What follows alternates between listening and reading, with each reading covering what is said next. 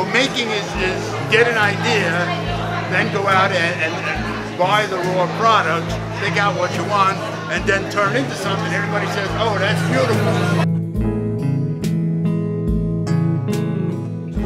You're taking a thought, a dream, or an idea and turning it into a tangible, real thing. Other people then can experience it and enjoy it in that way because you've manifested this thing and it's real.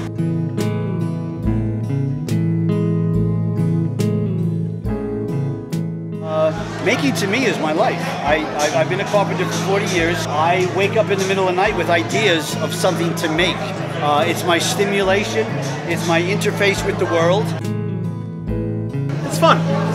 I'm an engineer by profession. I have been designing things for 35 years. When you're designing for somebody else, you're basically doing whatever they want you to do, like it or not. With our own company and being able to make things, we're in control of that. Now we can have fun making. We're all makers. It's all a matter of just kind of listening to your heart, getting into that space, experimenting, playing, having fun, building, and making whatever it is that comes from your heart.